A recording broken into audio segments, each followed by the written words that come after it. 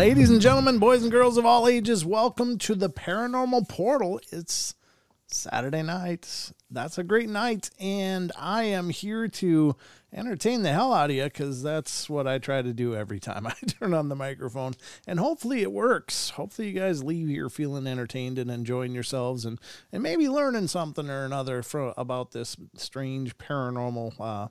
I want to say a special thank you to those of you who have been emailing me. I've been getting a flurry of emails lately, people sharing experiences and sharing things that have happened to them, and it's really intriguing and incredible to hear your stories. So, it's not all just about being on the show or contributing something for the show. If you just want to talk about what you've experienced and what you've seen, by all means, please feel free to email me. If you just want a little feedback on what you're going through, that would be fine. I love hearing from you guys about what you've experienced because I don't know. I take something from each encounter, and it adds to my thought process, I guess, about this strange phenomena that we're surrounded with. So, thank you to those of you who have emailed, and if you've got something that you want to talk about, by all means, email me. To any of you who haven't, and if any of you have a bunch of stories and want to be a guest on the podcast, by all means, email me as well. And you can do all of those emails by sending them to paranormalportalradio@gmail.com, and they'll get to me. And I'll be happy to talk with you or have you on the shows if there's enough that we can work with, or whatever. Just love talking to you guys. I love getting a chance to meet you all because a lot of times I'm doing the show, I'm speaking to a microphone, I'm looking at a camera, and this is an opportunity to interact with you. Speaking of interacting, just want to throw this out there. In September, we are going to be going to Vernal, Utah. And when we're there, the reason we're going there, in case you haven't heard or haven't heard me mention this on the shows before, but we are going to be going to Phenomicon, ladies and gentlemen, and this will be happening in Vernal, Utah, September 8th through the 11th of 2022. Obviously this year. I don't know why. I said the year. I don't know.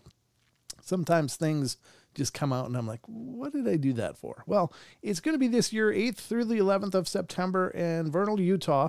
And this is an area that's actually really close to Skinwalker Ranch. And, a lot of strange stuff goes on up there, of course. And the surrounding area has quite a bit of phenomena reported as well. So there's a lot of things going on, but look at these speakers and presenters that are going to be involved in this. And these are some really incredible names and personalities in the paranormal and supernatural Fortean, world. We're going to have April Slaughter, who's a paranormal investigator. Dr. Jeff Meldrum will be there. Russell Accord, along with Ronnie LeBlanc and Maria Mayer. Dr. Maria Mayer of Expedition Bigfoot will be there as well. And Adam Davis will be there, and Bob Gimlin, and just a whole bunch of other incredible individuals will be taking part in this. So if you're looking to get involved and head on down to Phenomicon, check out phenomicon.net. And at the bottom of the page at phenomicon.net, you'll see the scheduled events that are supposed to be taking place. And there's so much going on, not only with the actual conference, but other things going on around the conference, including ghost hunts. I think there's something going on where they're going to go out to Skinwalker Ranch area. Check that out. And so it sounds like just this amazing event. Don and I will be there. Perhaps Sheldon too, if we can swing it. But we're going to be there, and it'd be great to meet you if you happen to be in the neighborhood or can be in the neighborhood.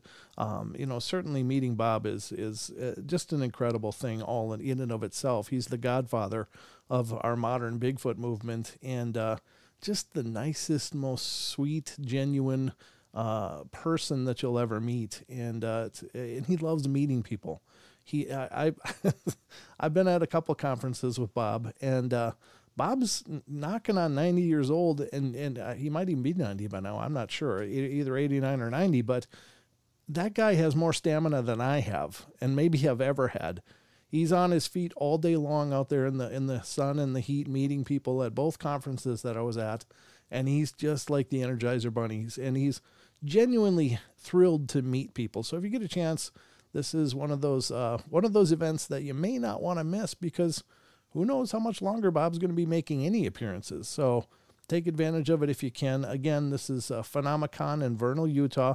Go to phenomicon.net for more information, including tickets, and they have information on accommodations in the area as well. So, so much going on. Check it out, phenomicon.net.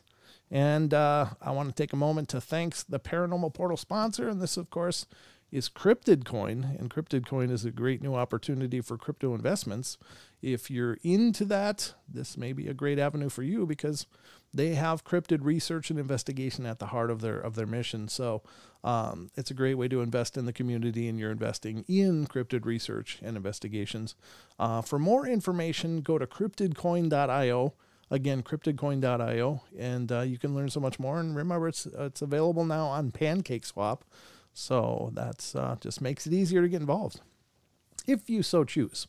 So special thank you to Cryptid Coin for sponsoring, or helping to sponsor, the Paranormal Portal at any rate. But check it out. But we got a lot on the board tonight. It's just me and you. So you guys are my co-hosts tonight. As well, you are every night, but tonight as well. Oh, good to see Nate. I saw Nate Rudds in the house. Good to see you, brother. Nate's a Bigfoot investigator himself, and has been involved in lots of things, including he'll be on an upcoming episode of me and names, Jack Osborne's show, where he does Bigfoot investigating. Well, he did one up in this area, and Nate is up here and was involved in that. So very cool. Really excited to see that when it comes out. I can't remember the name of it, but I've watched a few of Jack Osborne's different paranormal things that he's done, and they are really pretty well put together. So definitely check it out. He's got Jason Mewes with him on this one. Of course, that's Jay from Jay and Silent Bob, from the Dogma movie. And I don't know what he's like, but it'll be interesting to see. So anyway, that'll be coming up. Welcome, Nate. Good to see you, brother. Okay, so I guess there's nothing better to do at this point than to check out the news.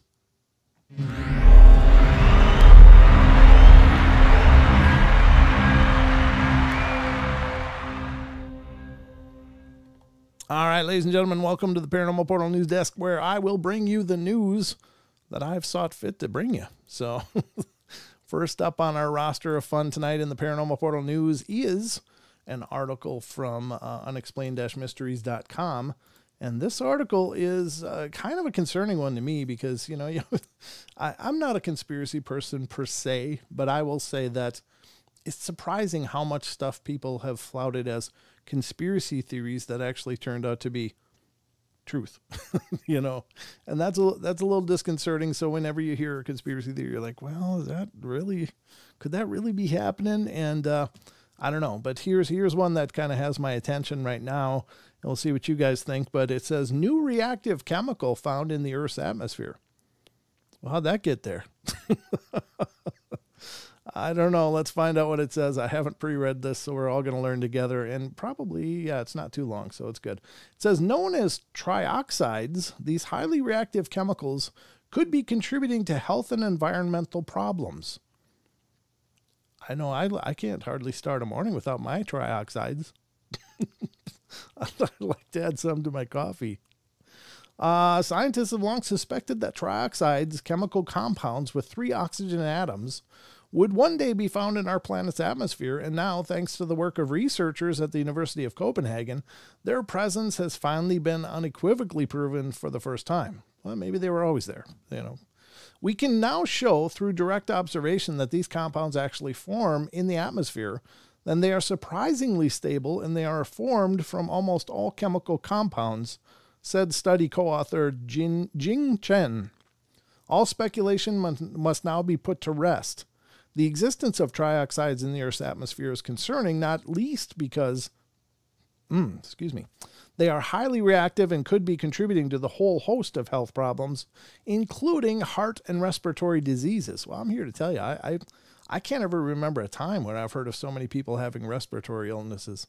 And so maybe it's the trioxides. Who knows? Do they spray those from planes? I'm just asking for a friend. It's also likely they are having an effect on climate change. The type of compounds we discovered are unique in their structure.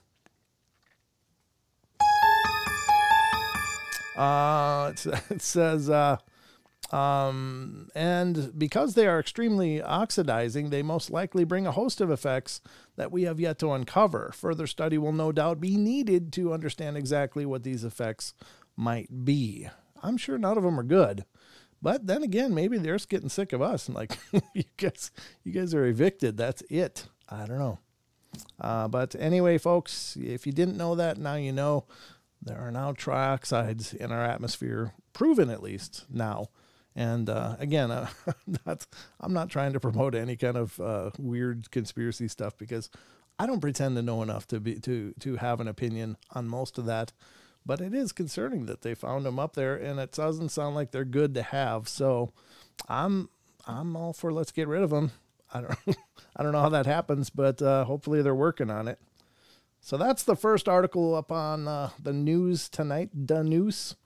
Let's see what's next. What else did I grab for you? Well, funny you should ask, because the next one up is also from unexplained-mysteries.com, and it's a great site, folks. Definitely check them out. They do a phenomenal job, and there's all kinds of these bite-sized articles full of great information that you can get a hold of over there, and so definitely support them.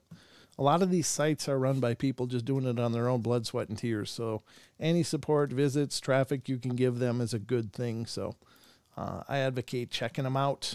This one is, and I don't know, I didn't even look at how long this one is.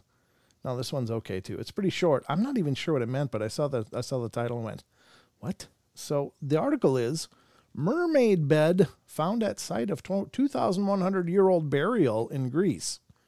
Not sure what a mermaid bed is, but let's find out.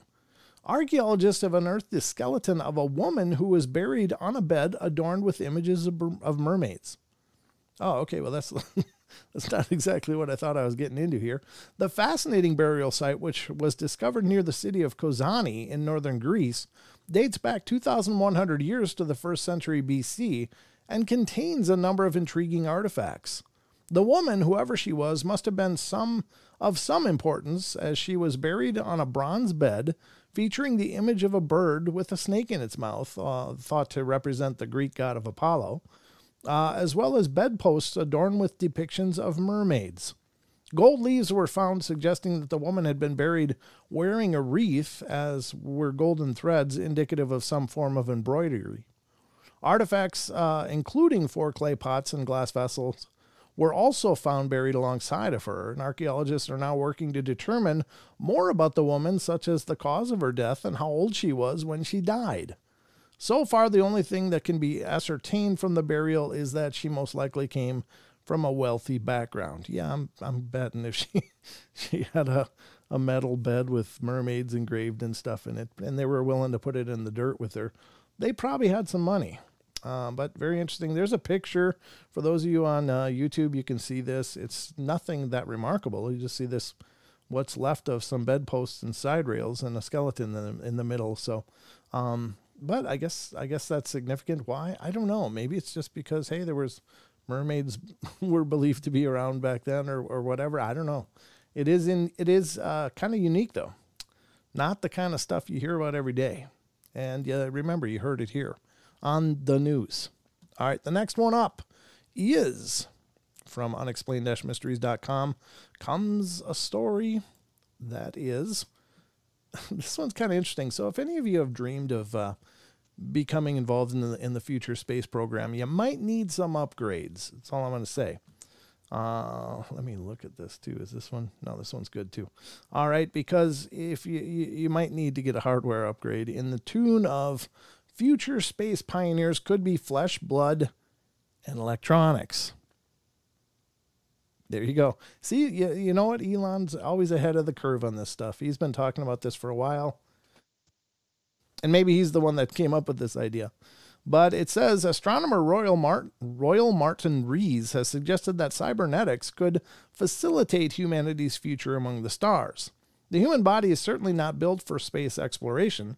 Whether we venture beyond the protective atmosphere of our own world, it is necessary to cocoon ourselves within a carefully constructed vessel or orbital platform, and even that doesn't entirely keep us safe. In order to truly thrive in space and on other worlds, therefore, we may eventually have to accept that our bodies are just not up to the task and that some sort of upgrade might be in order. According to astronomer Royal Martin Rees, cybernetic augmentation could be the key to truly thriving away from our planet and to make it possible for us to live safely on other worlds. Speaking during this year's Hay Festival, it sounds like some agricultural thing. Doesn't sound like he was the right speaker for the event, but let's see what it says. He described how future Mars explorers could be a mixture of flesh, blood, and electronics. These intrepid explorers on Mars will be out of the clutches of the regulators, and they will have every incentive to modify themselves because they are very badly adapted for Mars, he said. They will use all these techniques to adapt themselves. Within a generation or two, they could become a quite different species. We don't know what mixture they will be of flesh and blood and electronics, but if they become electronic, then of course they could be near immortal. If that's the case, they would be able to make a very long interstellar voyage, hibernating for millennia. Wow. So we're going to be sending out Master Chiefs and Iron Men out there or something. I don't know. That's very crazy. Maybe that is a future of some kind, but I don't know who's stepping up first on that plate because, you know, if they haven't done it before, you don't want to be one of the first ones to try to sort it out. That's pretty wild. Wow. Maybe we could just make things that fly faster. How about that? All right, well, let's get to the next one on the roster of fun tonight. And this is from also unexplained-mysteries.com. And this one is brand new. It's from the bizarre category. Let me take a look at the time here to see where we're at, because sometimes I get a little long-winded. We're good. Okay, so this one is also from unexplained-mysteries.com. Oh, what the hell? I didn't mean to pull this one up. I think I got to wait on this one because it actually has a video element. I'm going to show it on Wednesday on the show then. So let me skip to the next one here. Sorry, folks. This one is this one is from the archives, and I pulled it up because I thought it was so funny. Apparently, you got to make sure that you're getting what you paid for, especially if you're going to a zoo in China, because in China, you might not be seeing what you think you're seeing. Lion exposed as dog at Chinese zoo. Visitors to a zoo in China found themselves somewhat underwhelmed by some of the animals on display. Suspicions were raised when visitors expecting to see a spectacle of an African lion in one of the enclosures were met instead by a much smaller creature that started barking at them. It's not what lions do. I saw the Lion King. They never barked. It turned out the lion was in fact a Tibetan Mastiff, a dog with a distinctive furry brown coat. The zoo is absolutely trying to cheat us, complained one visitor, and they're trying to disguise dogs as lions. Oh no. When questioned about the incident, the chief of the park's animal department told a local newspaper that the lion had been taken away to a breeding facility and that the dog had been placed in the enclosure for safety reasons. Oh, really? An animal described as an African lion at a Chinese zoo was exposed as a fraud when the creature started barking in front of visitors. It was just in there for safety reasons, folks. It wasn't there. They weren't trying to fool anybody. And if they were, they really should probably get up a little earlier in the morning because, yeah, lions don't bark. That's absolutely hilarious. Wow. That's, what is it, P.T. Barnum said? There's a sucker born every minute or something like that. In this case, it wasn't the zoogoers. It was the people running the deal. But that's absolutely hilarious. Wow. This is an old one, though. It's from August 18th of 2013, but I found it. I was like, oh, no. We got to read that one. That's too funny. Yeah, you just never know, folks. You just never know. Let's get to the next one on the roster, and this is the last one for the night. In the newscast, because the news just goes quick. Especially, maybe I'm reading too fast. All right, let's see what this one is. This one's also a pretty old one, and no, I can't even say it out. There's so many things I want to say, but I gotta apply my filter pretty carefully here because I don't want to sound like a jerk. It was just funny, just the funny things that come through my head. But I'll read you the article. Maybe you can fill in the blanks of what I couldn't say, but I don't know. All right, and this is from unexplained-mysteries.com. Woman glues her own mouth shut. I don't know what's wrong with her. We haven't argued for weeks. In a bizarre incident, a woman in New Zealand accidentally managed to glue her lips together. Oh, my God. The peculiar incident occurred when a 64-year-old reached for her dry lip medication while in bed and instead picked up a tube of super glue. Oh, dear God. She soon found that she was unable to open her mouth at all and was forced to call an ambulance. Dispatchers responded to the call, believing that she had been gagged because of the limited sound she was able to make. She got up in the middle of the night in the dark, grabbed what she thought was the tube of medication, said Senior Sergeant Steve Aitken, and it was an extremely frightening event for her because her breathing was impeded. Oh, that is scary. I've heard of a few other things super glued, but never lips. Oh, that poor woman. She super glued her lips. I don't know. Is there a solvent that you can use for that? Or I don't know. I've heard some people claim that, I remember one guy was talking about, we used to do it with just warm water. And I glued my fingers together once trying to repair something. And I was trying warm water and that didn't help me much. So that stuff is like really bound. I don't know. Do they have to peel the lips then? Oh, that poor woman. Oh, but it's humorous, but it's also tragic. That's really pretty sad. Oh, but no, I can't do it. I can't do it. I'm dying to, but I can't because I'm not really one of those guys that loves to put people down. But it's just the funny things that pop into my head. But ladies and gentlemen, this concludes our newscast for the night. So let's get back to the regular stuff, if you will. Oops, wrong button.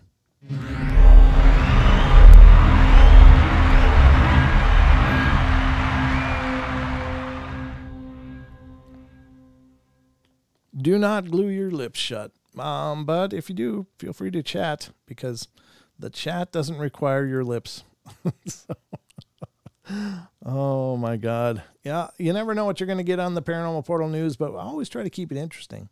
And I hope you found that. There's a new name, 1325 Dick's Drive. Okay. My aunt super glued her eyelids with super glue, thinking it was her eye antibiotic. Oh my God. Oh, how did that end? I would love to hear how that ended, if you don't mind. That is absolutely tragic, especially your eyes. Oh, that's scary because, that is actually a very strong chemical that's in those, and I'm sure it probably burned her eyes a little bit too. That's just bizarre. Huh. But it's nice to see new names pop up. That's always exciting because, it's neat to do these shows and find new people all the time. And so thank you so much for coming in and checking out the show. And I hope you like it and get subscribed because we'd love to see you continue to be a part of our broadcast. So we're just coming up to the first break, ladies and gentlemen. It'll be in about a minute from now. But just if you're new to the shows on Friday and Saturday, we are broadcasting not only on YouTube, where the majority of you are, but we're also broadcasting on TFR Live, which is simulcast on iHeartRadio, TuneIn, and TalkStream Live. So we do have to take these half-hour breaks. And so for those of you on YouTube, you'll see like a video compilation that I put together along with some music. But those of you on the networks, of course, you'll get the actual commercials. So I sometimes get messages like, man, why do you have to take the breaks? But it's because we are simulcasting. And so breaks are a part of our Friday, Saturday shows. So, but don't worry if you just stick around, we'll come back in just a couple minutes and continue the journey into the Paranormal Portal. So, it's just momentarily. And if you can stick it out, we'll always be back. But when we come back, we got a lot of things to go through. There's several different things we're going through tonight. We're going to do some paranormal weirdness stories. We're going to do some Bigfoot stories later in the show, both from Sasquatch Chronicles blog as well as Phantoms and Monsters. So there's lots on the roster tonight, folks. So stick with us with me. It's me. But there's the bell, folks. We're going to take the first break now, and we will be right back before you know it. Don't go away.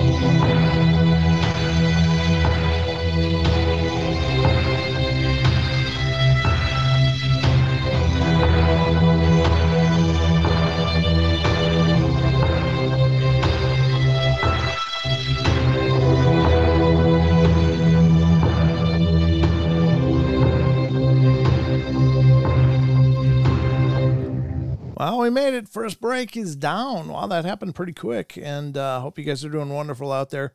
Thank you so much for being here, all of you. I see Bam and Gemini are in TFR. Good to see you guys there. Thanks for tuning in. And let's take a peek at who's in the YouTube. So if you want to shout out, definitely type something if you would, because otherwise the list doesn't populate. It only populates for the active chatters, and that's even within a certain time frame. So keep chatting. I'm going to do shout outs now. We got 1325 Dick's Drive. A Ghost is in here. Hi, a Ghost. Good to meet you. Thanks for coming in and checking out the show. Aggravated Progressive. Deb Varner, our very own psychic on the Paranormal Portal. Digger Dog is here. Drake C. Elaine is here. Jeff Meyer. Jeffrey Dixon. Just here and there. 66. Sorry. It's just a crunch of words. So Lori Barnes, Maggie M10, Pam Whitis. Good to see you. I'm here. Portal Mom is here. That's actually my mom, folks. So you're hanging out with my mom. So be nice. Be good. She will give time out. So I'm just saying. Rachel Gets It Right is here. Ruger Ridge is here. Sugar Britches, the Scottish Wild Man, Tracy Gale, and Wonder Woman. Great to see you guys. Thanks so much. All of you. Did someone else just pop in? Let me get back to the chat and have a look. I don't know. I think it's good. All right, good. I think I got everybody that is chatting anyway. So great to see you guys. Thanks so much for being a part of the journey. So now we're getting into the rest of the meat and taters. That was how I grew up, meat and taters. Mom made some meat and taters all the time. So there's a few things I want to go through. The first is an article from ranker.com that I dug up for you guys. And this is 18 unexplainable encounters that people swear actually happened. So here's the thing. Sometimes usually these are paranormal, but sometimes they're not. It's from their I guess it's kind of their paranormal section if they have one. I think it's called the Graveyard Shift section that I found it in, and very interesting. I like Ranker articles because they're, a lot of those are farmed Reddit stories and stuff as well, but they're very interesting. And this one was written by Alyssa Mariano. Let me pull up the screen. I got to close a couple things and you can see it right along with me. And there it is. And it was written May 27th of 2022, so it's really pretty new.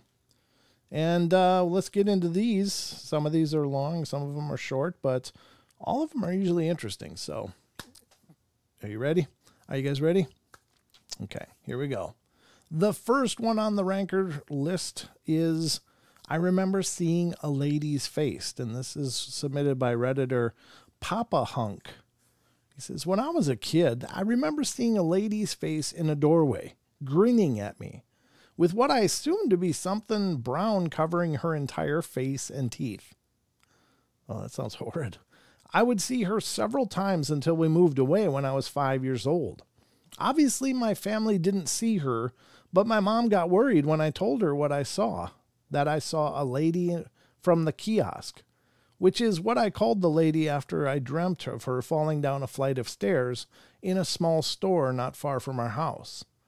And I kid you not, my mom told me a few months ago that in that same store I was dreaming of a woman had fallen down a flight of stairs and had her face torn on the way down. Oh, dear God.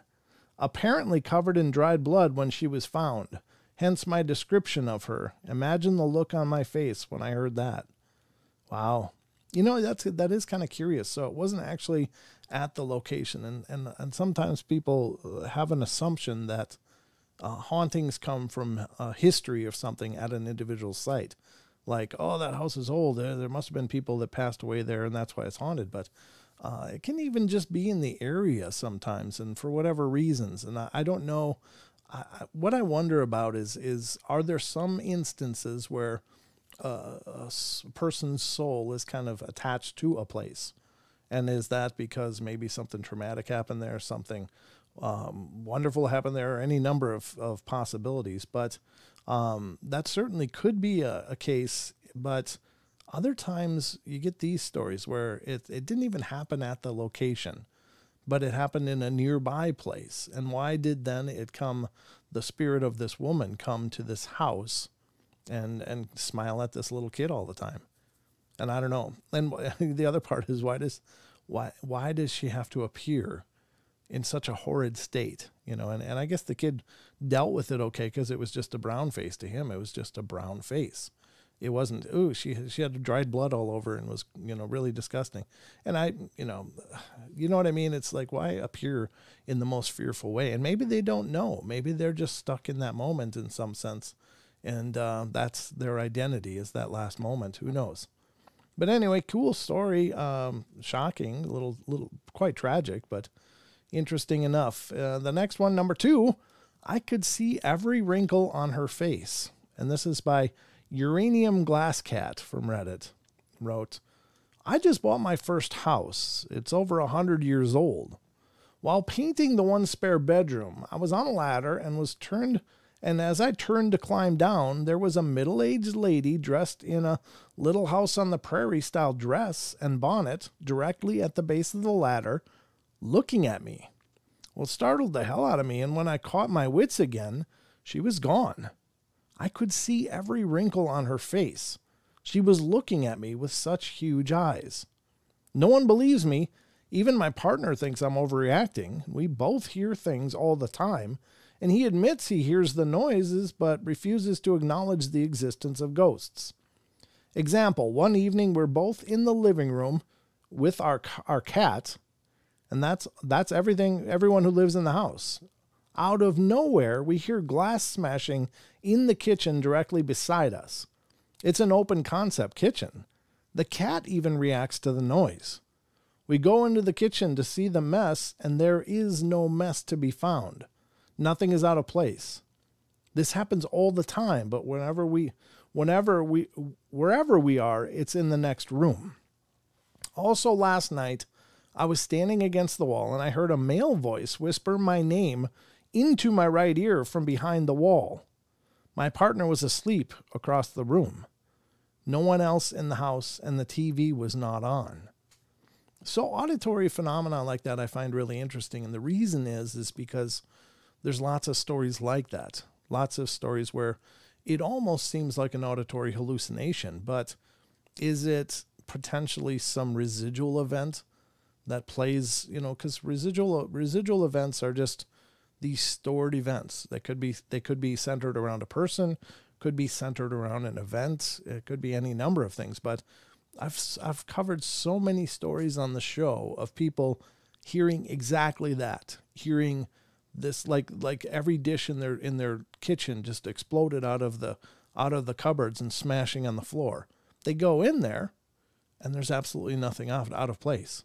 And so what is that? Is that just some echo of a past event? Is it just spirits messing with people? Can they induce audio hallucinations like that? There's also many stories of disembodied voices, much like he's talking about or she's talking about in this situation, where there'll be a group of people and maybe only one or two of the group will hear it and everyone else won't. And why is that? And, it's hard to say. But it is a very strange phenomenon that these voices and sounds can be impressed upon people when there's actually no physical event that is making them happen. And sometimes just individual people. So it's very, very peculiar. But, make of it what you will, I guess. Number 3, don't know what happened, but I got a nightlight after that. Yeah, there's something about light, and maybe it's because we feel a lot less vulnerable because we can actually perceive our surroundings rather than being in absolute darkness where we're fish out of water. So nightlights can add a lot of security to people's state of mind, but it's from Redditor Midas_1988. I mean, if you want to double down on similar situations, that's not even the first time something like that happened to me. I don't know, it's starting up in like mid-story here. I was like 8-ish, living with my grandma, great-grandma, and my big sister, who was 10-ish. And it was bedtime, but obviously I was still awake. Now, my bedroom at the time was right across from the bathroom. Next door down from mine was my great-grandma's room, and across from her room was the master bedroom. Anyway, this particular night, I was awake and kind of waiting for my grandma to go to bed. My great-grandma comes down the hall, passes my room, and she continues to hers. I could tell it was her by her silhouette, as most of the lights were off in the house. I wish her a good night. Moments later, I see another similar silhouette cross my door, only this one stops in my doorway, turns towards me, approaches my bed, and starts reaching for me. I didn't know who it was, so I screamed bloody murder until both my grandma and great-grandma came running into my room to turn the light on. Don't know what happened to the silhouette, but I got a nightlight after that. That's so unbelievable. These poor kids that have these experiences like that. I mean, obviously, this is a person that it happened when he was 8, and this person is still carrying that, however many years later. I don't pretend to know how old the person is now, but that's an incredible event. Anyway, let's go to number 4, and this one, my brothers questioned me and thought I was lying. All right, and this is, I don't know who it's from. It says deleted, so whoever it was from must have deleted their Reddit account. But it says, I was playing hide and seek with my 2 brothers, and it was kind of dark, but not too dark. I saw my brothers' heads pop out from a tree decently far away from me, and I started sprinting to them, and my brothers both ran from behind a second tree about 40 feet away, meaning that it wasn't them behind the first tree. I ran my tail straight back to the house. My brothers questioned me and thought I was lying. It still scares me just thinking about it. Ooh, that's the kind of thing you got to wonder. Could it be like a Sasquatch or Bigfoot or something like that? Could be. I don't know, or much maybe not Bigfoot, but just some kind of cryptid, or is it spiritual? That's the tough part. I don't know. Good thing everybody's okay. Number 5, all my friends saw this happen, and this is by Linsanity16. I threw a party at the condo I lived in with my sister and mom while they were on vacation when I was maybe 17. After the party died down, me and 4 of my close friends were the only ones still there and awake, and while talking by the top of the basement stairs, the handle of the door at the top that was closed moved like someone was struggling to open it. Thinking somebody passed out in my basement and was too drunk to get the door open, I opened it to an empty basement. All my friends saw this happen, and we stayed up till morning in my living room, too freaked out to move. Everyone blows it off like we were just hammered, but by then we were nearly sobered up. Wow. Guess somebody was still there. It will never make sense to me. Number 6. I guess number 6, yeah. It will never make sense to me ever. This is by Dr. C.J. Henley. When I was little, maybe 7, the son of a lady who babysat my brother and I cut his leg on our swing set. Green goo came out of his leg. I remember it like it was yesterday. I remember the type of bolt it was. The cover was missing, that would have prevented the cuts. I'm a dentist now, taking gross anatomy, dissecting a human body routinely in the OR for resections of crazy head and neck tumors. With the exception of gross infections, I've never seen green goo come out of someone, let alone a healthy leg. It will never make sense to me ever. Wow. Now, here's the thing. Here's the rub. Do we know this is true? No. But if it is true, and it's up to you to decide, I guess, because I can't vouch for it either way. It's supposed to be true, but if it is true, could this be some form of what may be extraterrestrials that are rumored to be living among us and look just like us? Could this have been an example of one of those? And I mean, I'm sure that they can get cut too. And if they do, what does their blood look like? Would it be red like ours, or would it be perhaps a different color based on their physiology? And we don't know. But when I hear stories like that, it's like, well, that obviously isn't a human being if it's indeed true. So what are the options? Well, it's probably not from here, or at least not normal. Now, is it possible that there are segments of our society that just aren't human in the traditional sense? Maybe they look like us. Maybe they can fit in with us, but maybe they developed alongside of us, and whatever their secret little clique is that possible? Maybe. Or something else. I don't know. I don't know what else it could be. So if it's not extraterrestrial or some other version of life that looks exactly like us, then what are you left with? I don't know. Those are the ones that are really head scratchers for me. Now, again, you have to make a presumption that it's true, but in any case, the stories of extraterrestrials living among us are plenty old. There's been stories like that forever, of people from the stars being here. Hell, a lot of First Nations traditions have stories of interacting with people from the stars, or that descended from the heavens, or any number of variations. Some from the earth, some came out of the earth, like the Hopi legends of the ant people that saved them from the deluge, and so many other versions. So is it possible that we share the world not only with fellow human beings, and the natural kingdom that we know of, and some that we don't, but is there other things that look like us? And I don't mean things in a derogatory sense, but is there just other forms of life that live among us? Maybe.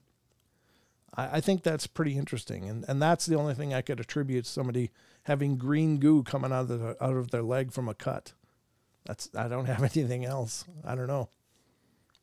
You guys have to let me know what you think. Let me know in the comments if you're watching this after it's live, or if you're in here, tell me in the chat room what you think. I'd love to hear your thoughts. Number 7, I have no other memories from my early childhood. And this is from a Redditor named Lag, Laggor, Lagger. I have very vivid memories of my great-grandfather. I distinctly remember which room he lay in for months while being cared for by his family, and what the layout of that room was like. I also have a memory of playing with him, and him talking to me while I was fully aware that he had cancer in the latest stages, and understood that he would probably die soon. Thing is, I only ever met him once in person, and I was only 4 months old. My family has pointed out that I knew facts about his appearance, and that I could not possibly have known because there are close to no pictures of him, like a big scar he had across his chest from an operation. I have no other memories from early childhood. In fact, my memory about that time is so bad I don't even correctly recall things from my time in kindergarten. Wow, that's wild. So, S. Morga says, is Paranormal Portal is being live streamed in the world's oldest surviving rainforest in far north Queensland, Australia. Oh, very cool, S. Morga. Very nice. Glad I'm there. I hope you guys are enjoying it. That's outstanding. Yeah, that's very strange. So a story like this, is this one of those situations where there's a soul family? Some people have an idea that the families that we're in life are soul families for us, that perhaps we choose to be incarnated with these same other souls or lights or spirits or whatever. We choose to incarnate over and over with these people because we're on a similar journey. We love them. They're familiar to us, and so on and so forth. So is this a situation? There are stories of people meeting ghostly apparitions that turn out to look exactly like children that they're going to have. And is this one of those situations? This person being on death's door, being in that hospice situation in their own home, is it possible that by being so close to death, he was able to perceive the soul of this child that would be coming into the world, or what? I don't know. Or is there something else going on? I wonder. Because this person did meet the grandfather, great grandfather rather, when he was 4 months old, but I don't know. Very strange. That's a cool story, though. Number 8, boy, that was a mistake. This is by Kaido786. Was playing with my cousin and a friend of ours outside. We were riding our bikes and had a bunch of fun, but couldn't explore that far from where I live since we're only like 7 or 8 years old. As we were cheerfully cycling down a long road behind our parking garage near my apartment, I started to slow down as I was getting tired of it. Both of them were continuing to cycle down the road as they hadn't noticed me being left behind yet. You have to understand that the location of that road was right in between the parking garage with 2 floors and a fence, which only has rails on the other side and was usually deserted. So I stopped cycling. I could only turn tail or follow the road ahead. After reaching my limit, I simply stopped my bike midway after a while and tried to catch some breath. While doing so, something caught my eye on the back stairs of that parking garage. I tried to get closer to check out what it was out of curiosity, but boy, was that a mistake. I spotted a man who seemed to kneel down behind a wall of the back stairs. Didn't seem suspicious at first, however, after a closer look, I saw what seemed like a knife covered in blood. My body froze and all I could feel was fear that went through my body, which felt like it lasted for minutes. The man just started to catch on with me. The man just started to catch on with me standing on the road and began to slowly stand up and face my direction. I was somehow able to get my brain back to process and bolted down the street with any power I had left in me.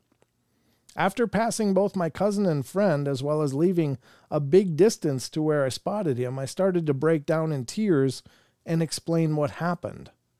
No one would believe me since they went back and checked and found nothing strange. I got so traumatized from it that I avoided the road until my mid-teens. Saw a man with a knife covered in blood behind a parking garage while cycling as a kid, and no one would believe it. Yeah. Too long to download or read. Well, it wasn't too long. I don't know. Is that an apparition then of something that happened in the past? Probably. Very, very, very sick. That'd be hard as a kid. Be hard to see that kind of stuff as a kid. Okay, we got about 3 minutes left, so we'll cover 1 or 2 more of these. I was walking home behind my school at night. This is from Redditor Eyelits for U00. I don't know. That must mean something. I was walking home behind my high school at night. In the teacher's break room, I saw a cleaning lady pushing a cart. She went into the floor like she and the cart got into an escalator and went down. This is in the teacher's break room. There are no escalators or ramps in there. I could understand her slowly descending for some weird reason, but not the cart. Those things are solid. She was glitched NPC. It's too expensive to fill the world with unique players. That's an interesting thought. There's a theory that perhaps all of the people in the world, only a percentage of them are quote-unquote organic consciousness. And perhaps the rest of them are a term used in video games called NPC, non-player characters. They're just characters that are there, but they're not being controlled by anyone. They just have a specific purpose. And is it possible that our world is filled with some of those kind of people? Well, if this is just a simulation, I guess it makes sense. Or some other representation. But I don't know. What do you think? I don't know. I think it's possible. I really do. I think I've met some of those NPC type people. Yeah, you might be an NPC, you might not, though. I don't know what to think about ideas like that, because I don't know, there's a lot of people in the world. Is it possible there's so many billions of souls? I think it's possible, but I just think that we're all on different parts of the journey. Like some people are really working on tuning into a real higher vibration, and others are just working on the basic stuff, like how to live a good life, or how not to go on drug bins and stuff like that, or benders and wreck their life. Some people are on different parts of the journey. So, but is it possible? Maybe. I don't know. It's anybody's guess, but it's an interesting idea. But you be the judge. I don't know. That's too big a picture for me to address. I think it's interesting, though. So I'll tell you what, we're going to be going to our break, and we're going to get back to all of this fun and more when we come back. In the second hour, we're going to get into the creature reports from both phantoms and monsters, and from Sasquatch Chronicles. Sorry, I just did my Matrix glitched right up here. So we'll be right back. Don't go away. Lots more to come. I see there's a call. We'll get to the call when we come back from break. So just hang on the phone, caller. We'll be right with you, brother.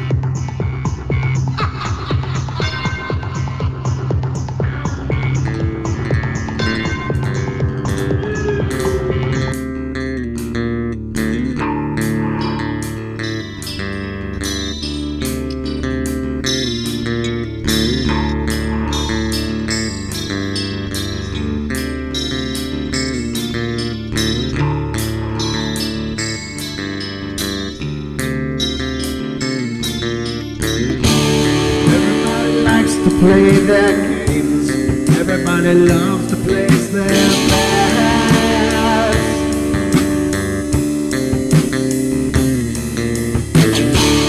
They don't understand the price I paid. They don't care to comprehend.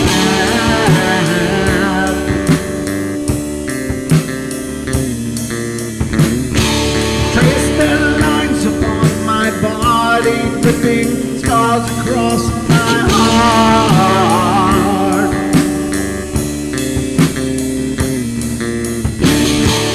Raging anger boils inside me as their lies keep falling apart.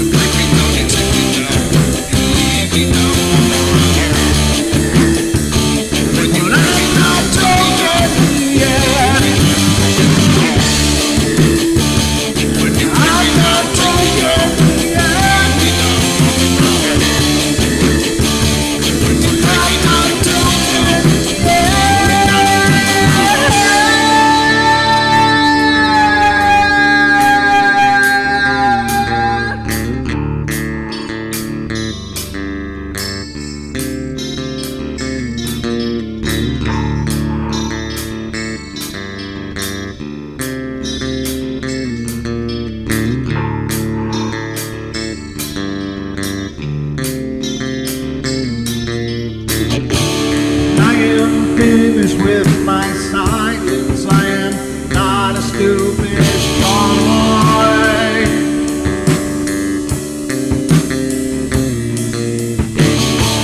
No more breaking me with kindness, just you dance upon my joy.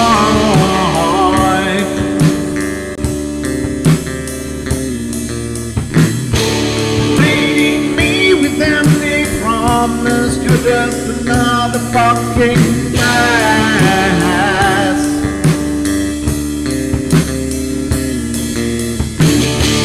Taking off the slice of my sanity, just make sure that you're well fed.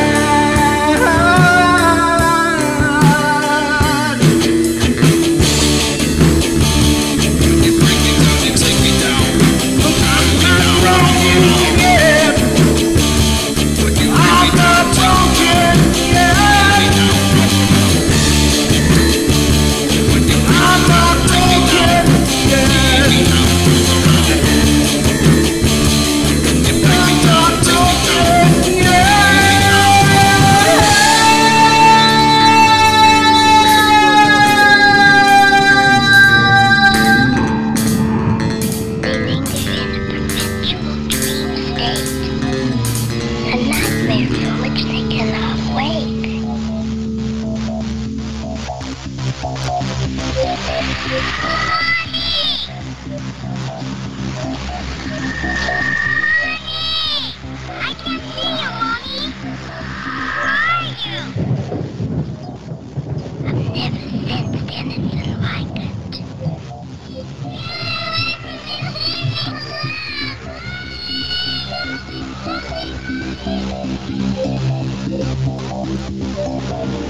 Carol Ann is not like those she's with.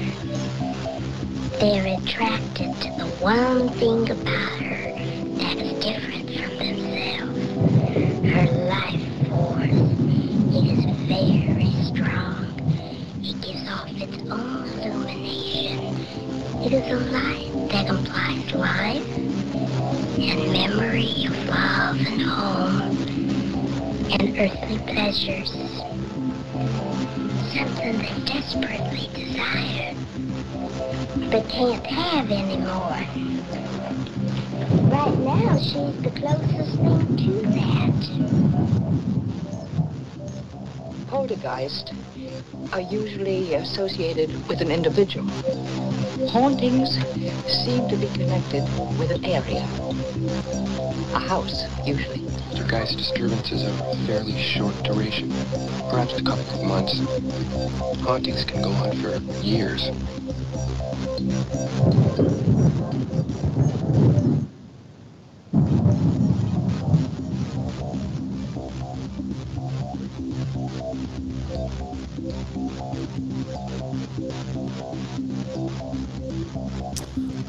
All right, ladies and gentlemen, welcome back. We're into hour number 2 here on the show, and God, it's just blowing by. It's crazy fast. Kind of miss having Sheldon here. Obviously, he would normally be here with me on Saturday nights, but he's got some kind of job he's cooking, so he's unfortunately not able to be here. He'll come in whenever he's available, but it's kind of tough when you're on the clock. He's got some weird hours and stuff, so that's okay. I just wanted to drop this out, and please don't think this is a self plug or anything, but I get comments like this often, and I just wanted to let you guys know the music you hear on the Paranormal Portal is my music. I did write it, and I appreciate all the kind words. And I've gotten some less than kind words too, which is fine. I don't ever, no one kind of music is going to appeal to everybody. And the fact that anybody likes my music is just it's just a real thrill. Again, I'd never played my music on the show because I was trying to flex or, promote myself. The only reason I actually started was because you get in trouble if you play other people's music, and I didn't want to deal with that. So I just thought, well, I know I can play my music. Now, ever since doing that on the show, I got comments all the time like, oh, you should make that available. You should let people download it. So I'm just going to do this now. I don't usually do this on the show. There is a link in the description, but this is my Bandcamp where I have a few songs available that you'll hear during the shows. So if you want to check it out, that's really cool. They are available for download. If you want to do that, you certainly can. And there you can listen to them on there as well, along with the lyrics, so you can check it out. Do with it what you will, but it is available. And again, that's brentthomas.bandcamp.com. The link is in the YouTube description. I'm just throwing it out there. Again, this isn't self-promotion, but rather than me continuing to type it, I can tell a bunch of you right now that this is where you can find it. So if you're interested, that's where you can find the music that I wrote and sang and tried to perform. So, and I'm not, flexing. Again, I'm not a musician. Some people, oh, you're a musician. No, I'm not. I'm really a scrub. I'm absolutely a musical scrub, but I was able to just, put some ideas down and find some melodies that felt right. And so that's, I don't ever consider myself a musician. Musicians are people that really know their instrument. They're very proficient at it. And I'm not proficient at any of them. I just like to play. It's actually very, very cathartic and therapeutic for me to do music because, that's just where a lot of my emotion goes. Instead of blowing out in some behavioral way, I just do it through music. So some of it's happy, some of it's angry, some of it's kind of, reflective. So there's 3 songs I think are currently available there. And if I can get good recordings of other ones, I'll post them up as well if you're interested. So I just wanted to put that out there. That's where you can find it. Excuse me. Let me get my screens up here so we can continue the journey. I'm going to cover a couple more from this ranker list, and then we're going to jump into some of these reports from Phantoms and Monsters, and there's a good-sized one from Sasquatch Chronicles that a listener of Sasquatch Chronicles submitted, so we'll go through those. So, like Cliff Poncier from Singles, all this negativity just makes me stronger. That's clever. I haven't heard that music, but that sounds wonderful. All right, so we're going to get into another one here from the Ranker article that we've been covering. And this is, again, the article is Unexplainable Unsolved Encounters. And it's a really pretty good compilation. I've loved these stories that have been covered on here. And Ranker does a lot of aggregates, Reddit aggregates. So basically they go out onto Reddit threads and farm comments and stuff. So that's what we're covering tonight. And we're on number 10. So let me cough quick. All right. So here we go. We're on number 10. I was mortified. And so this is by She-Ra, she_Ra, RAA_. I was 10 and in the car with my mom. I looked out the window, passenger side, and the lady next to us looked back at me. Her face was distorted. I was mortified. I turned to my mom to tell her, and when we both looked, the lady was just smiling. I remember her so clearly, her little blue car. So distorted, how? Like was it distorted when she was smiling too? That I don't know. Or did it correct and then she was just smiling like, hey, I'm normal? I don't know. That's a strange one. What was that? Maggie typed something, but it disappeared. Brent, is the caller still there? No, the caller hung up on us. So maybe the caller will call back in, but who it was a listener. I recognize the name, but he hung up. So we'll have to wait and see if he'll call back in, I guess. There was a phone call, but as soon as we went to break, it hung up. But thank you guys for keeping me on track. This is why I need a co-host, believe me. Yeah, it hung up right as soon as we went to break. So, but maybe it'll call back in. All right. The next one is number 11. The Thing Froze 2.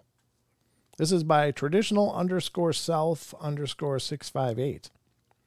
I'm going to share something my grandma told me that she saw because it is so freaking weird. And I have never heard anything like this before in my life. My grandma and her cousin were walking on a country road in Oklahoma sometime in the 1940s. They saw a strange figure float up over a hill up ahead, about a football field away, and she said it appeared two-dimensional, that it was roughly the size of a cow. It was white and was composed of geometric shapes. It had a rectangular body with no legs. It floated. It had a square head at one end and two little triangle ears and a little slit-looking eyes. No nose or mouth that she could see. When the figure rose up over the hill, my grandmother and her cousin froze in terror. The thing froze too. They all just stood there staring at each other for a moment. Then its head floated to the opposite end of its body, and it floated back in the direction it came from. Her cousin corroborates her story, but it's just very strange to me. I believe that they saw something weird, but I'm not sure. I'm convinced that a weird two-dimensional demon cow is out there floating around in Oklahoma somewhere. That's interesting. Okay, so we oftentimes hear mentions of dimensions, higher dimensions, lower dimensions. That sounds to me more like a vibrational thing or frequency, but we're in the third dimension generally with our awake experiences. But is there a second dimensional beings and creatures that might pop into our existence that would just only have length and width but no depth? Is that possible? That much like pterodactyls appear in the skies, that I guess I can only think that they must come transdimensionally somehow. But is it possible that other things kind of float in from other dimensions from time to time? And is there two-dimensional life forms? Is that possible? I don't know, because it would have to be infinitely flat to be actually two-dimensional. There can only be length and width. There could be no depth. So, I don't know. I mean, it sounds like, having a bit of Minecraft pop into our world, but like maybe more like Atari first generation kind of graphics. I don't know. It's very strange, but is there something to it? Well, I'm sure these people saw what they saw, but I don't know what that stuff means. And that's the curiosity. The other thing that was occurring to me is one of the things that I think it might be perhaps one of the greatest tragedies of all is things being lost to time. Stories that people had, knowledge, the experiences that they had that are just lost. Like if they don't share it with anybody. And I think about that all the time because I really think everybody has some stories. They've had some experiences that they can't complain or can't explain. People complain all the time, but they can't explain them. And if they don't share them, those things are lost.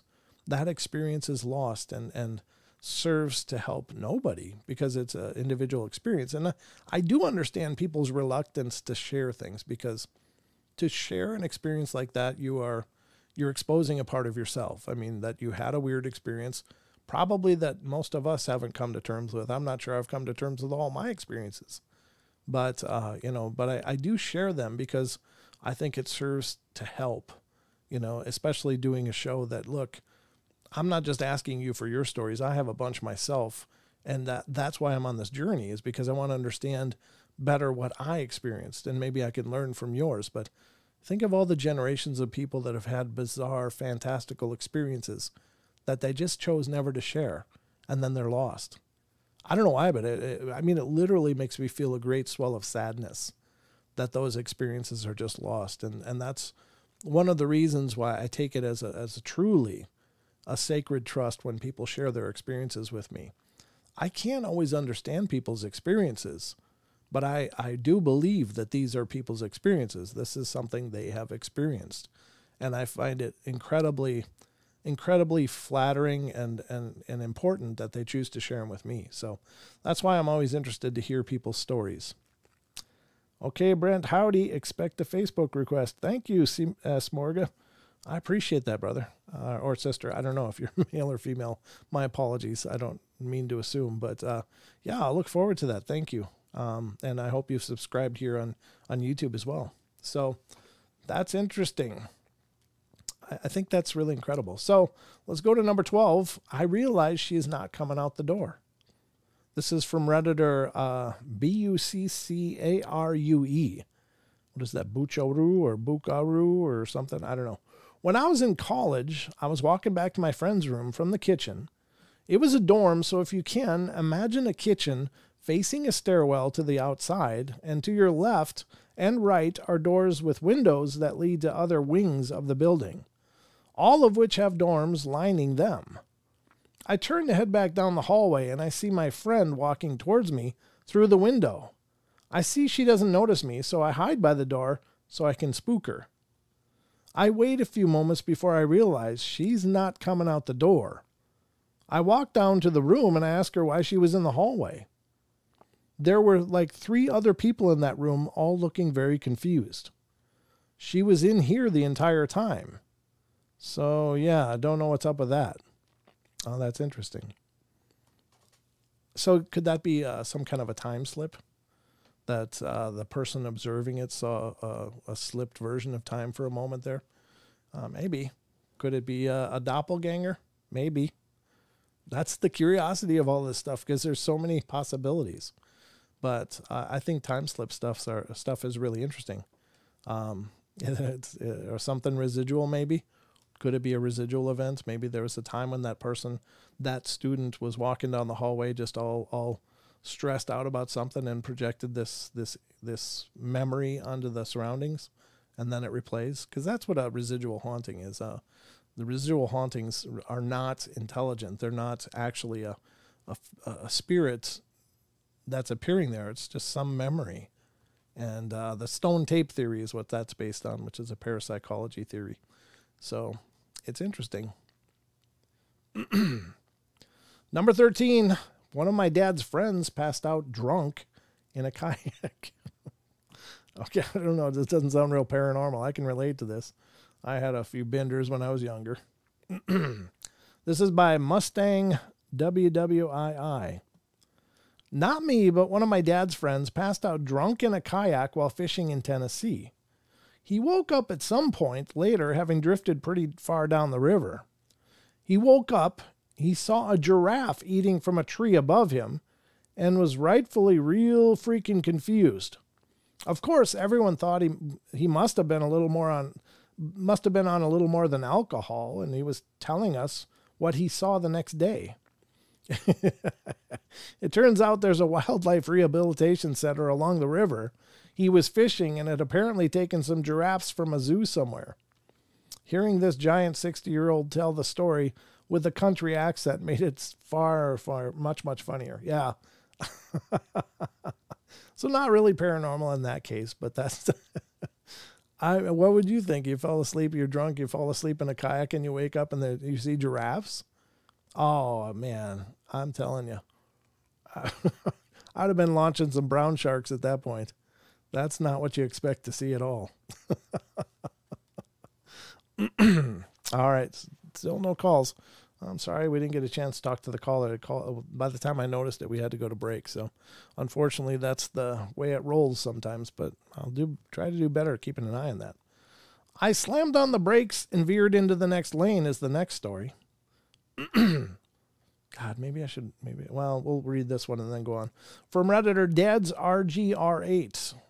Shortly after my wife and I were first married, we were making the Easter Sunday, both families want you for dinner drive circuit. I was driving from my parents' house to her parents' house, and she had her eyes closed. Suddenly, a peacock ran out from the woods and across the road in front of the car. I slammed on the brakes and veered into the next lane. My wife yelled, "What the hell?" And I said, I almost hit a freaking peacock. I'd never seen a peacock in the wild before, but she didn't believe me.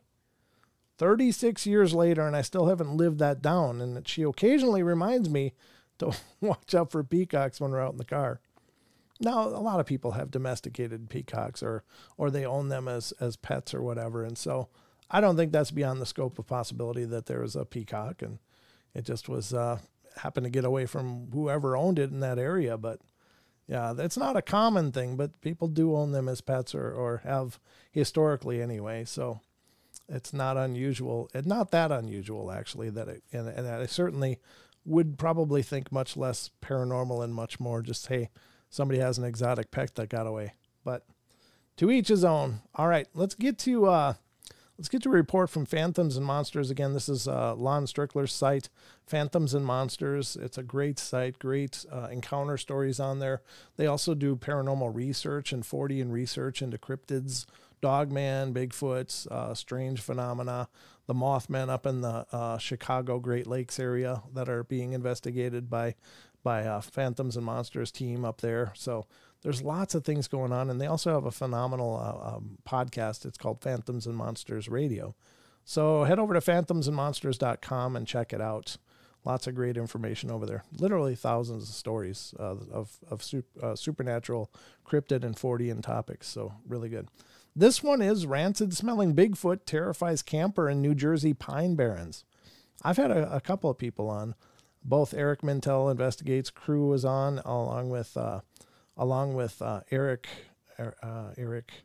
Oh my God, I can't believe I'm going to mess up his name again. But he has the show Squatch Talks, and he does investigating in the Pine Barrens, and I can't believe that name slipped my mind, but I have a true dyslexia for names, so my apologies. But let's get into this and see what's going on. A New Jersey man is forced to camp in the Pine Barrens for several nights. On the last night, he has a terrifying encounter with a rancid-smelling Bigfoot that insists on exploring his campsite. Oh, man. I don't know what it is about that smell, man, but I've never smelled it, but it's got to be about the worst smell on the face of the world. I guess it's just rancid. On November 28th of 2014, my life sort of fell apart all at once.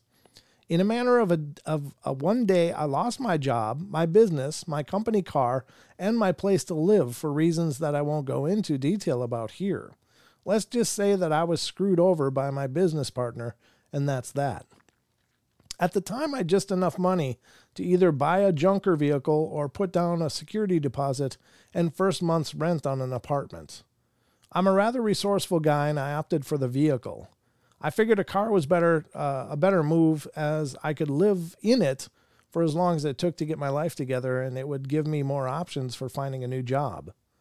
I'd lost everything, but I had two things: a full set of camping gear and a girlfriend who still loved me.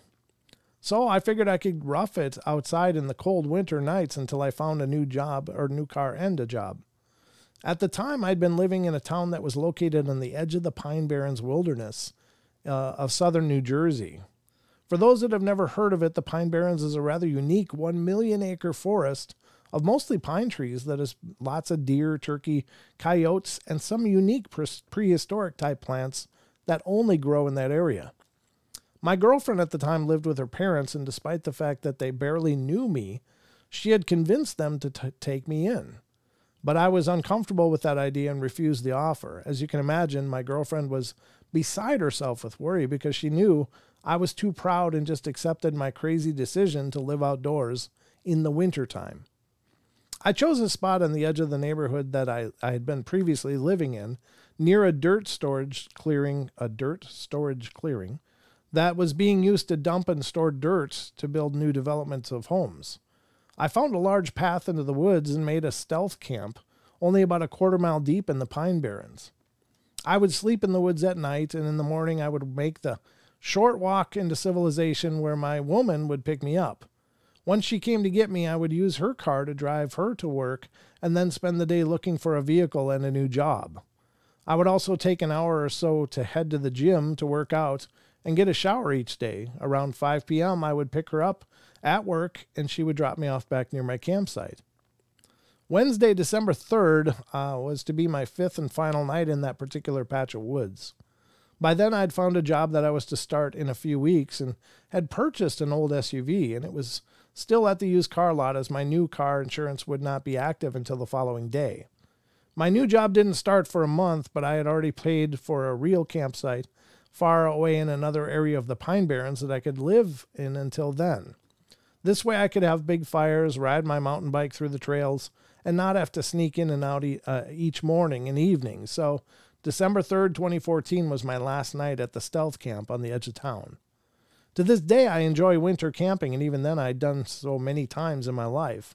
So I had a routine setup. I used to camp in cold weather. I always encapsulated my tent with a large heavy-duty camo tarp.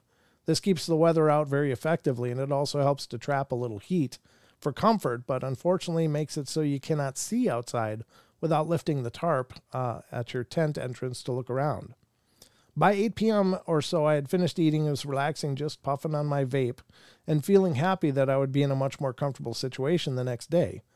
Just like that, every other day at this camp, at this location, at this time of night, a pack of coyotes was right outside my tent, making a ruckus. The first 2 nights, I was sort of shocked, but by this time, I was used to them, and was sure they didn't dare attack a full-grown human, but I still slept with a 26-inch, very sharp, full-tang sword at my side each night just in case. I was lying on my back in the tent starting to doze off to the sound of the coyote pack when they all started yipping and suddenly ran off into the deep woods together. During the previous nights, they would slowly leave the area as a group, continued to scrap and circle the general area, so this sudden departure sort of piqued my interest, and I opened my eyes to listen. It was dead silent. After a minute or two, I started getting ready to doze off again when a powerful and unpleasant stench filled my tent, and I can't begin to explain how overwhelming and terrible the stench was. I sat up in my tent and stuck my face inside my coat to escape it. It was no use. There was no escaping the smell. It was a combination of extremely bad body odor mixed with skunk and feces. I was too overwhelmed by the odor to even ponder what was making it. It was strong enough to make me feel sick, and I remember at one point trying to avoid the smell by breathing through my mouth, and the odor was so strong that I could taste it on the tip of my tongue. Ugh. I was at the point of holding my breath, and whatever it was that was stinking up my campsite needed to go the hell away, so I decided to go outside my tent and run whatever it was off. I don't think I can finish it before the break, so we're going to pause that story right there because in literally 30 seconds I'm going to have to go to break, so I don't want to run into the break reading it. So this is The body odor thing is real common. Again, I think it's some kind of defense mechanism. Maybe they emit from specific glands that is a stress reaction. Whenever they're stressed, maybe it's a deterrent, much like a skunk. I don't know, because many people have encounters with no smell at all. But some of these close proximity sightings do include this horrid stench. And perhaps that's just to keep people away. I mean, it sounds like it works, because everyone that smells it literally many times gets the gag reflex. Like they just want to empty their stomachs. It's so horrible. So I guess if you're trying to keep people away, a bad smell is a good way to start. So we'll be right back for the last half hour of the show. Don't go away. There's more to come. We'll finish this story and get into the Sasquatch Chronicles one as well. So we'll be right back.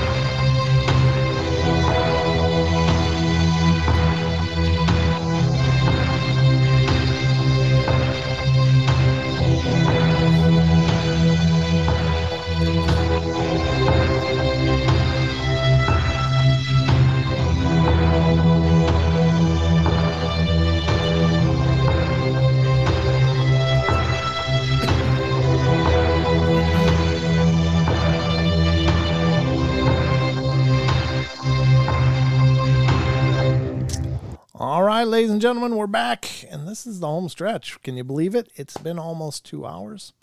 1.5 hours is behind us. What the heck is going on here, huh? It's a time anomaly. It must be.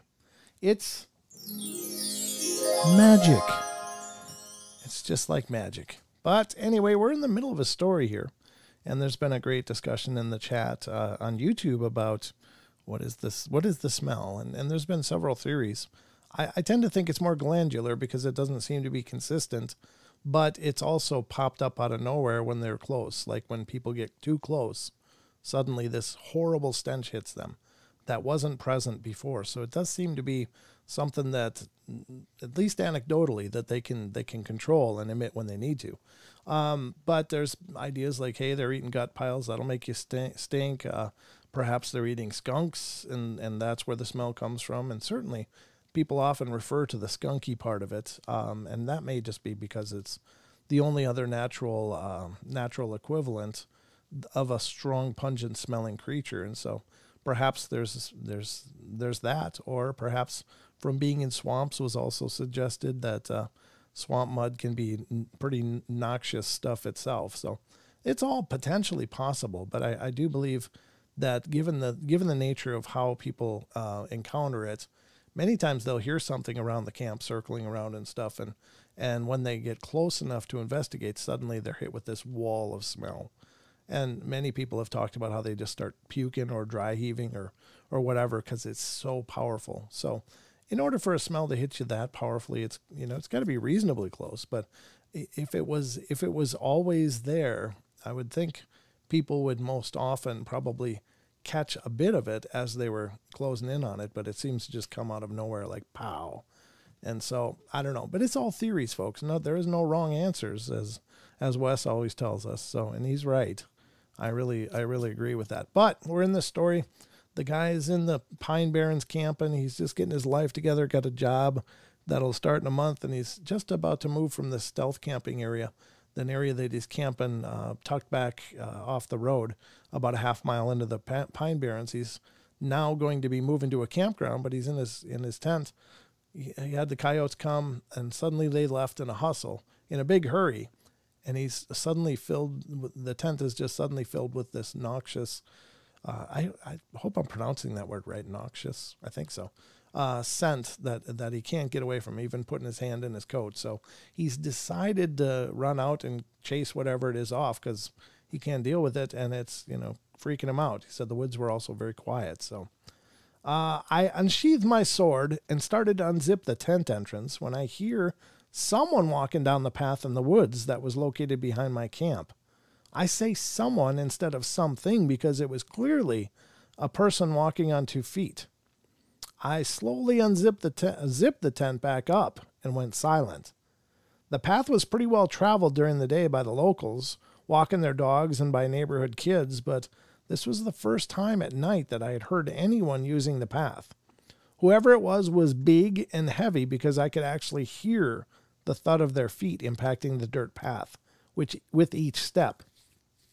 I'd made my stealth camp pretty close to the path for ease of use, but I'd camouflaged it so well behind the earth mound with brush and a camo tarp that one could walk within a few yards of it and not see it. The footsteps stopped, and then I heard the unmistakable sound of whoever it was leave the dirt path and slowly walk into the woods behind me to my left. My heart sank, and adrenaline filled my bloodstream.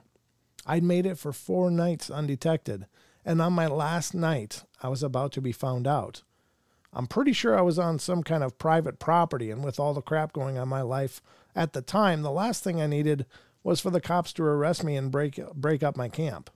Like I said, my camp was well hidden, and it showed no signs of anyone being there while I was gone, so I was wondering why this person was heading towards me.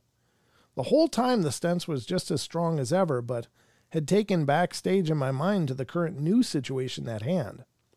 I could hear whoever it was carefully and slowly walking closer and closer until they were maybe 20 feet off to my left. They sounded like the footsteps of someone trying to sneak up on something or someone else. They stopped at my left side for a moment and then started to walk at a normal noisy pace through the leaves until they were about 15 or 20 yards from my tent, in the area where the coyotes would congregate each night. Then they stopped. I could hear deep, hoarse breathing, like a giant monster catching its breath. I was paralyzed with fear and my heart was pounding out of my chest. Then it walked right up to the front of the tent. I clutched my blade and held my breath. Next, whatever it was, walked very slowly around to the right side of my tent, still breathing deep and heavy. Then it leaned itself right up to the wall of my tent and started to sniff loudly. It took long, deep sniffing noises through its nose and would exhale through its mouth. I was terrified, as its face was just feet away from me. At this point, I was growing confused. The only logical thing I could think was that there was a bear was right outside of my tent. But the thing is that bears are almost non-existent in the Pine Barrens, especially so close to a busy construction site. But I thought to myself, what else could it be? Nothing was making sense. I was sure I had heard a person on 2 feet walking this whole time, but no human, no matter how dirty and homeless, could smell that powerfully. Plus the breathing I was hearing sounded more like a giant monster than a human. But monsters aren't real, right? So I rationalized that it had to be a bear. At this point, I had to do something. I figured I would say something out loud. If this was a giant smelly person, I could probably get a response, and if it was indeed a bear, there was a 99.99% chance it would run for its life once it realized there was a human in the tent. One thing I knew was that black bears are terrified of humans. So I took a deep breath and said loudly and sharp, "Who's there?" And then I whacked the side of the tent it was standing at with a hard and quick backhand. The thing took 2 steps back, and to my absolute horror, it let out the deepest, most terrifying growl I have ever heard. Oh man, I know that sound. I can hear it just from my memories. Ugh. It is the one sound that literally, I thought I was dying. I thought I was going to die when I heard that.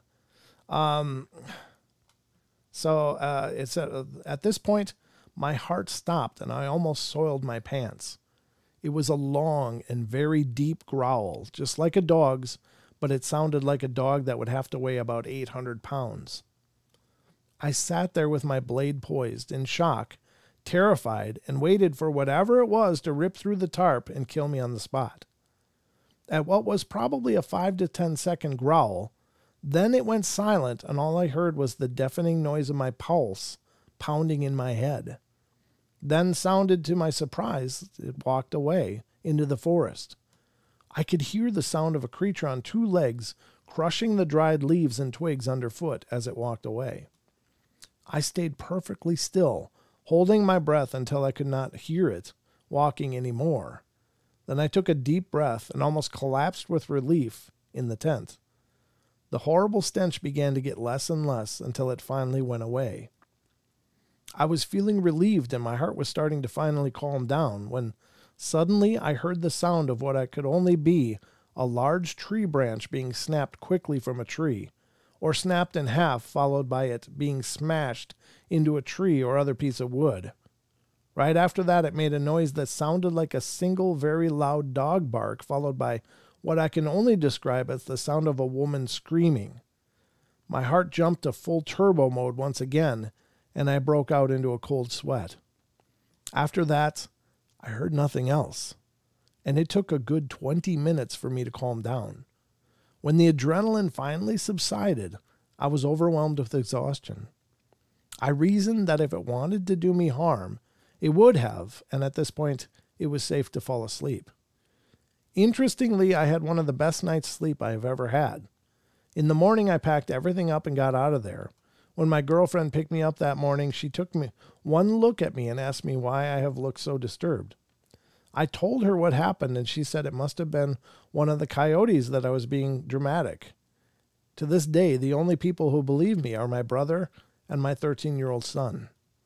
I'd always told myself it was a bear. I couldn't come up with any other logical conclusion, but But like I said, black bears are all but non-existent in the Pine Barrens.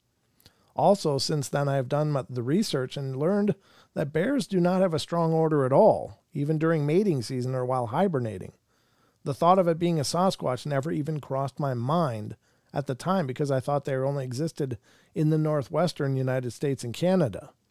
That is, if they existed at all. Besides, what would a mythical creature like that be doing hanging out next to a fairly populated New Jersey town like that?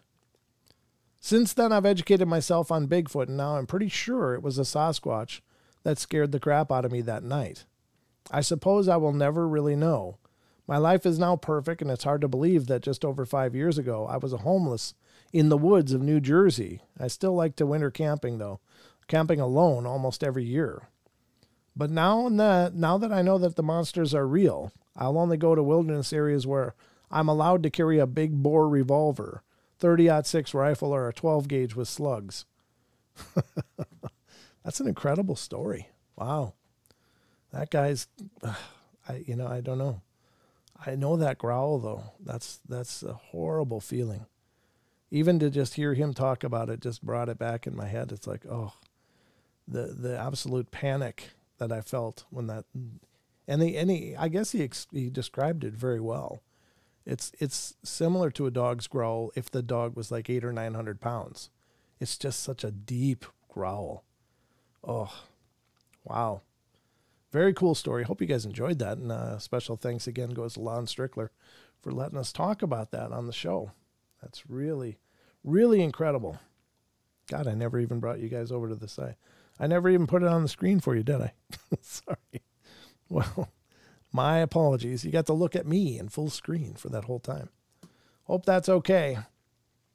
Let's close that one. With the 13 minutes left, I want to get to the Sasquatch Chronicles story that I was talking about before as well. And, of course, Sasquatch Chronicles is Wes Germer's site. A wonderful guy. And he and I have become great friends over the last few years. It's just been a real pleasure to get to know Wes. And he said, yeah, use whatever you want. So I'm taking him up on that. And here we go. And if I know a lot of you, and I like to put this out there because I don't think everybody knows that Sasquatch Chronicles is also a great site for reports, for people telling their stories. And Wes constantly is linking other shows and other material on there. So it's a great reference as well. You don't even have to be a member, but you can certainly go use the site, check out what people are posting and what he's posting for you to check out. So it's a great resource for anybody interested in learning more about all this strange stuff. And essentially not only Sasquatch. So, even though it's called Sasquatch Chronicles, Wes really does cover a lot of various topics. So this is from May 17th. And the story is a tall, slender, athletic build black figure. And it says, a listener writes, on May 8th, 2021, at the Liberty Reservoir in Carroll County, Maryland, at approximately 12:30 p.m. Eastern Standard Time, I had the following experience fishing. I was in a U-shaped cove fishing on the north side. Another fisherman recently passed by me from the south side and said hi. I said hi to him as he passed by, and about 5 minutes after the fisherman passed, I started to hear rustling in the brush on the other side, south of the cove, about 70 to 100 yards from where I was fishing. I looked in that general area and noticed a pair of black legs. However, the full figure of the person or object was not visible, as the top portion of the figure was covered by tree branches. Noises in these woods do not alarm me because I've fished and mountain biked in this reservoir area close to 1,000 times. A few minutes later, I heard what sounded like a log get tossed into the water in the south side of the cove. I'm familiar with the sound of a beaver diving from the shore, and this is what it sounded like. But you usually see the beaver's head pop up after the noise, and I had no such sighting. When this happened, I looked for the pair of black legs and saw they were still visible. At this point, I was thinking that the black legs were either tree legs, or a fisherman just standing there tackling his rod. Either way, I was starting to get a strange vibe from what was happening on the south side. Still fishing, I ended up getting my line caught on a tree/big branch submerged in the water.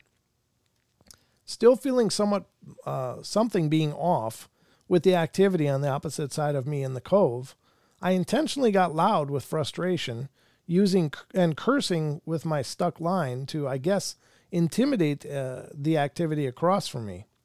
So I started tugging and pulling my line for a few minutes to get it loose. As I'm tugging, I see a tall, slender, athletic build, black figure about 7 feet high, moving in an open area. This figure was black head to toe, moving in an upright position on its 2 feet in almost an animal-like gait, walking back and forth in a 4-yard width space, looking right at me. I could not get a clear visual on the figure face, and it didn't give out any audible noises that I could hear. The figure then picked up a dead tree or dead tree branch, which was about 10 feet in length and about 6 to 8 inches in diameter, and threw it into the water. You never know how you react in these instances until they occur to you. I could not believe what I was seeing. Thought about reaching for my phone, but honestly was sort of afraid to photo or video it. I immediately cut my fish line and started walking away from the figure. I called my wife in a panic, and she just asked me to leave the area ASAP. As I was leaving, I saw a young lady in her 20s walking her dog off leash. I told her, I typically do not believe in these things, but I think I just saw a Sasquatch. She discounted my reference and said that it was probably a bear. I immediately rebuffed that what I saw had a 7-foot tall, slender build and tossed a 10-foot branch into the water. I think she saw the look on my face and that I was not joking, so she leashed her dog and turned the other way and proceeded to leave the direction she came in. After I saw this young lady, I encountered the fisherman that I had passed me maybe 15 minutes before, who passed through the South Cove area where I had the sighting. I asked him if he saw or heard any suspicious activity before he passed by me, and he said no. I told him that I just thought I saw a Bigfoot, and he said he didn't believe in that stuff, and I asked him how long he was planning on staying in this area, and he said probably until dark. I decided to leave the woods away from the South Cove, so I took the fire road out of the wooded area. Once I made it out of the woods at about 1 p.m. Eastern Standard Time, I called the local police and gave my account. A police officer showed up and investigated the area of my sighting. I talked to the officer after he observed the area, and he said he didn't see anything. He said that he stood in the area of the cove for 5 minutes and did not hear any unusual noises. Maybe a woodpecker. He said the report would go on record. Logically thinking about this encounter less than 24 hours after its occurrence, I can only conclude that it was one of two things. One, a very tall man decked out in black from head to toe was seriously trying to mess with me, trying to mess with my head, or two, my encounter was the real deal. Honestly, I'm still skeptical. I'm giving this incident a 60% chance that it was a real Bigfoot sighting. I did research on your BFRO site, and it is interesting that there was a Bigfoot sighting in the Sykesville, Maryland area near my encounter on May 9th, 1981, almost exactly 40 years ago to the date of my incident. The last thing I can say about this matter is that I honestly wish I did not experience it. I love the woods and am typically in the woods 4 to 6 days a week, fishing, mountain biking, hiking with my dog. Now I feel I will constantly be on high alert mode in the woods after this encounter. Yeah, that's the painful part of it. And that, there's so many people that have had encounters with some form of Bigfoot, and it changes their world. It changes how they look at the forest. And, again, if you're not familiar with my story, basically, when I was 14, I was coming down the hill with a friend, it's called a bluff in Minnesota, and heard a growling that I just described a bit ago as related to that last story. And that changed the forest for me too. I was always in those hills when I was young and playing around, and me and my friends would always be dorking around through those hills. And it took me a long time, like a matter of about 2 years before I went back up in there. And even after that, it changed. Something changed. And I didn't spend as much time up there anymore because I didn't feel like they were just my woods anymore. And I didn't know what it was. I didn't know what was up there. So again, I didn't have a reference point for a Sasquatch at that point in my life. I knew there was Sasquatch, but that was just something in the Pacific Northwest, not in southeastern Minnesota. So I didn't know what to do with it. And it wasn't until much later that I learned about Sasquatch and the signs that people attribute to them. And I went back up into those hills and found a lot of them. Found tree breaks. I found structures that I don't believe a person made. I didn't see it get made by a Bigfoot either, so I can't say that with 100% certainty.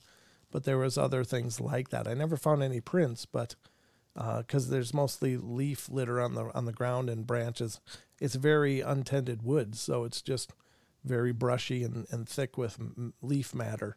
So I don't know if you could find footprints in there. But once I found that, it was like, oh my gosh, now I know what that was. But the unknown, I don't know if the unknown was better or not, because the unknown could have been a lot of things, I guess. A dinosaur, a polar bear.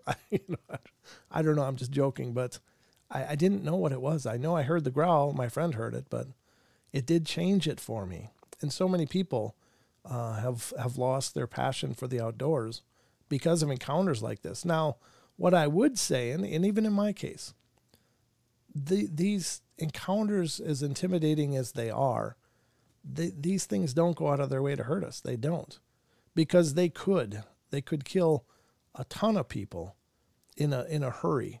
They're so big, so fast, so incredibly adept to their environment, strong, cunning, and intelligent that we would offer no resistance. Even armed, that's only a deterrent. And I think if they were mad enough, they wouldn't really care about that.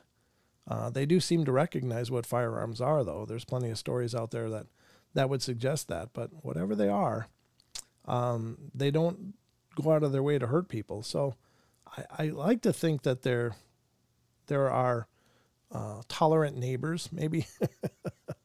Like they know we're out there sometimes, but we're not out there often. And if they can just avoid us, we leave the forest pretty quickly after we enter them.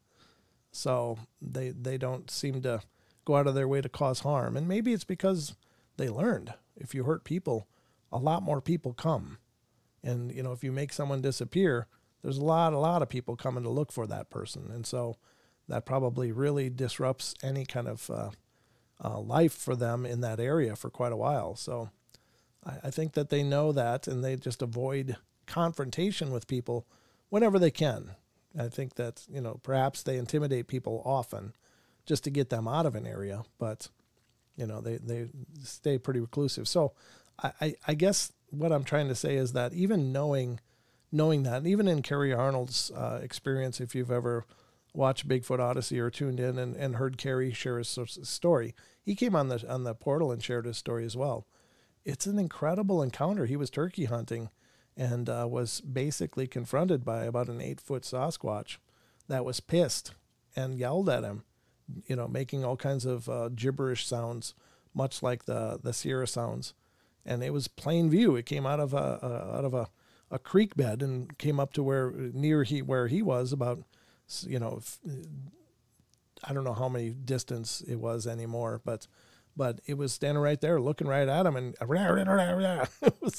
was chewing him out. Now, he was armed, and it didn't move any closer. It didn't go out of its way to try to hurt him, but it just seemed to let him know, hey, you don't belong here. This is our area. And so it ruined the woods for Kerry for a number of years after that. And he's since been more recently gotten back out and is back to doing some investigating and researching. So I think that that's incredibly powerful. But I think the takeaway is that they could hurt us, but they choose not to. And that's a good place to be. But Android says, oh, this is my neighboring county. Oh, okay.